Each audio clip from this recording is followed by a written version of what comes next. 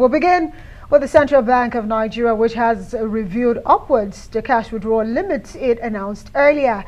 In a circular, the bank said the decision is based on feedback received from stakeholders.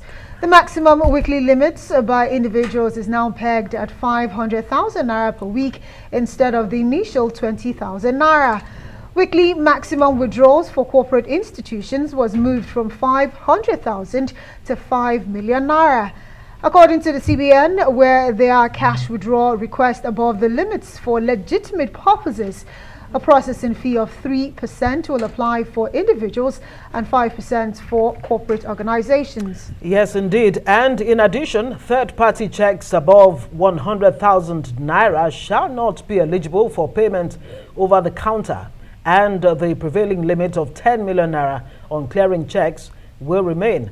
The CBN says it recognizes the vital role that cash plays in supporting underserved and rural communities and will ensure an inclusive approach as it implements a transition to a more cashless society. Well, the limits announced are with effect from January 9, 2023.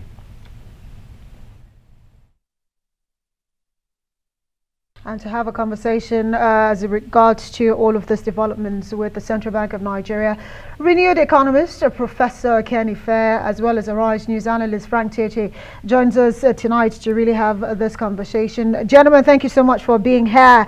And Frank Tietie, I want to actually start with you in our offsite studio because I know that you have reacted almost violently against the benchmark as ruled out by the Central Bank of Nigeria earlier. So what is your reaction to this upward review as announced today?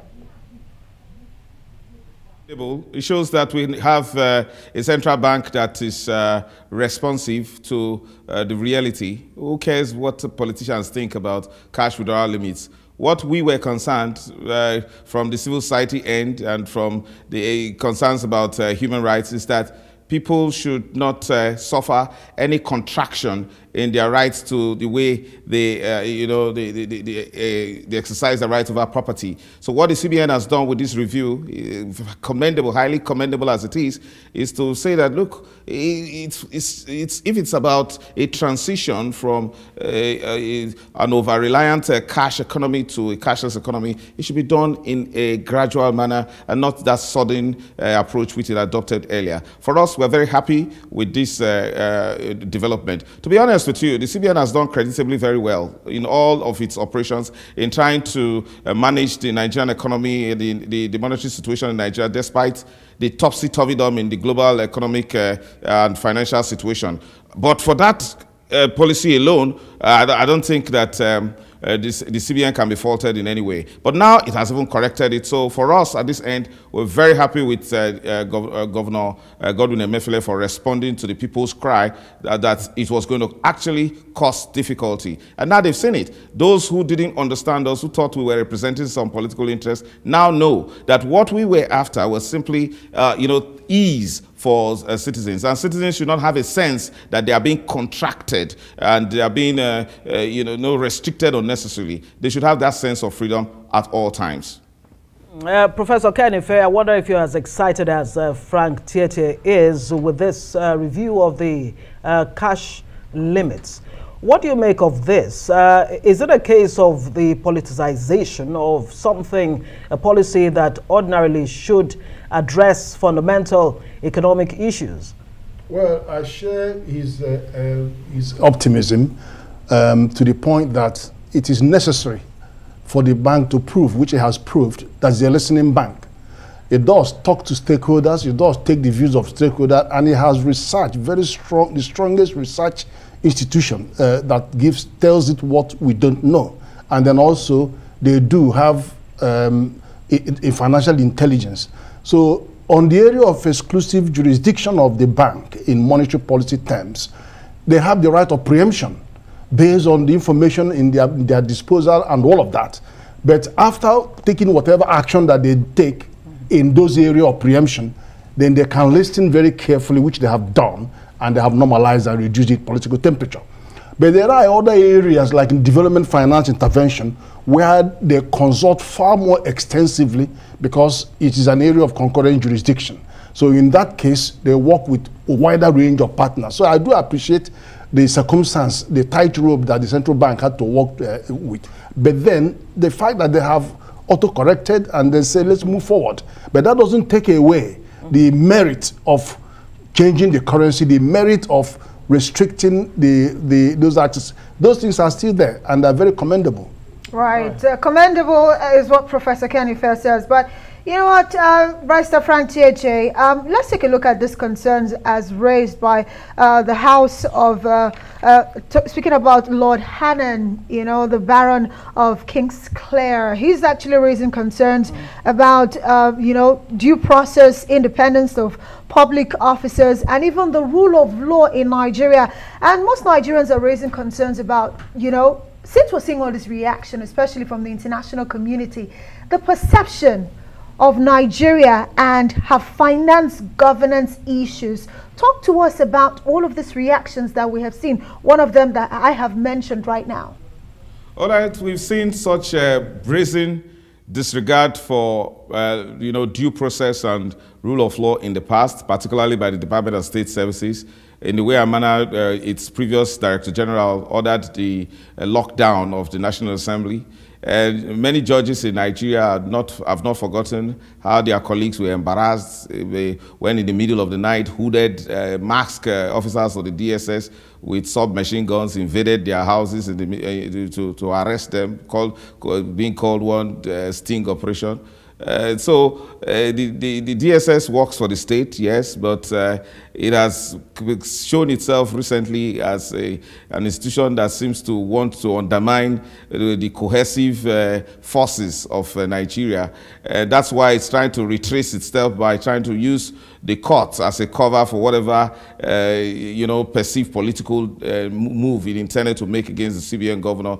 That at this moment, no charges whatsoever have been filed against him, because probably there was none. But in Nigeria, the Nigerian law enforcement authorities have perfected the act of using mere accusations to bring down a personality, especially someone who has worked very hard, who has clean records, like Justice Walter Onogen. All they needed to do was to go and file ex parte application before a quasi-judicial body like the Code of Conduct Tribunal. Ex parte, the man was not there, and upon that basis, the whole Chief Justice of Nigeria was removed. So all of these infractions against democracy, the world has been watching, and it's been very worrisome.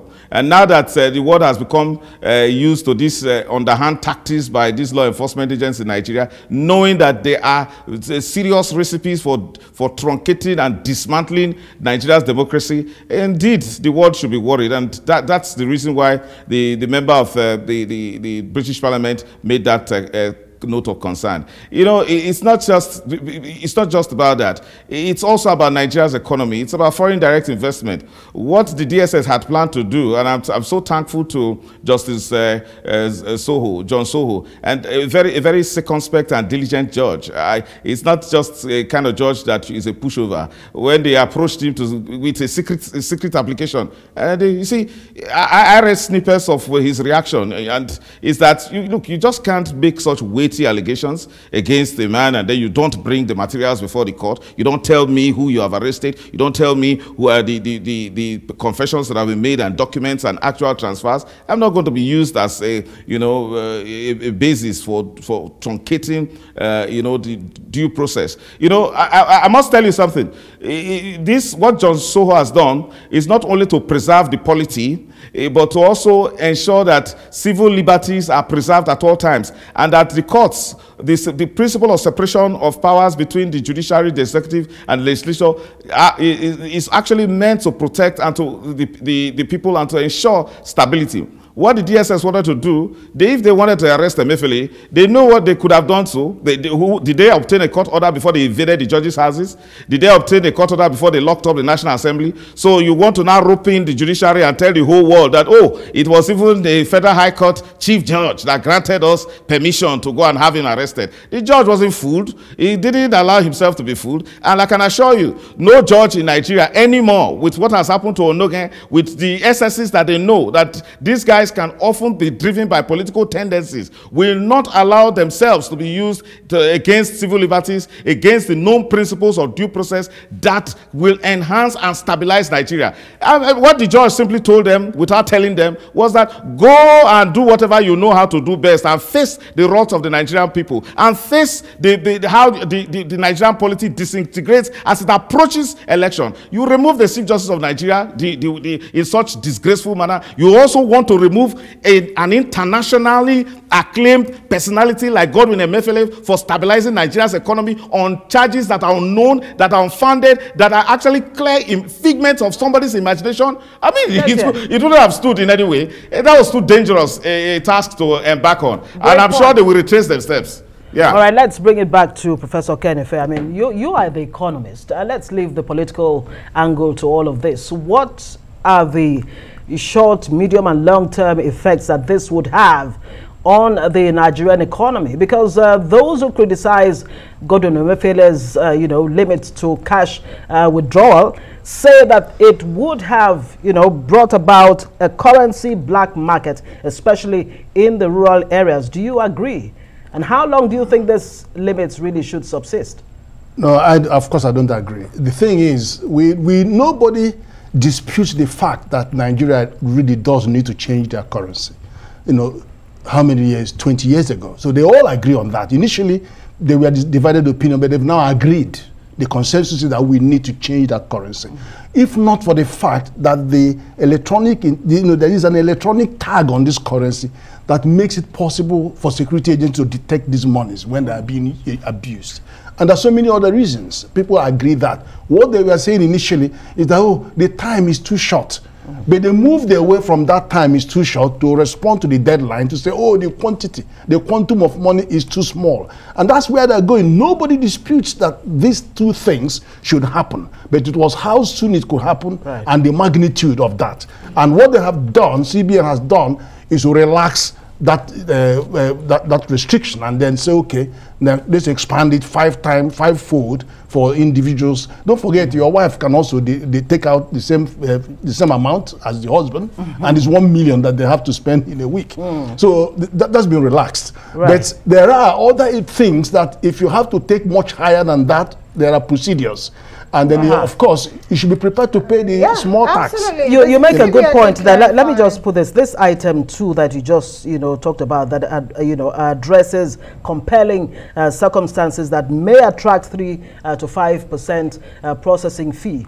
Help us understand what this pressing or compelling circumstances really mean, and does the CBN really have the systems in place to ensure that the deposit money banks don't circumvent or help those who want to circumvent the system to do so? The compelling circumstances are subject to review, and then there are documentary evidence required.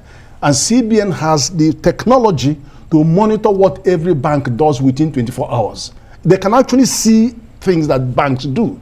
So they can review an application that has been approved, and they come down very heavy on the banks in terms of penalties. And I know that this money is coming billions, so they actually charge banks more for any infraction than they will charge individuals. So I'm not worried about that. Those are some of the areas that CBN is really up to the task. Right. Well, gentlemen, as we get ready to wrap up this conversation, Professor Kenny Fair, in 30 seconds, I would love you to actually talk about these kinds of reports and how it affects our foreign direct investment. That's one. And Barrister Frank Tietie, the question of terrorism financing, really, the monetary policy, some are concerned that this might jeopardize it.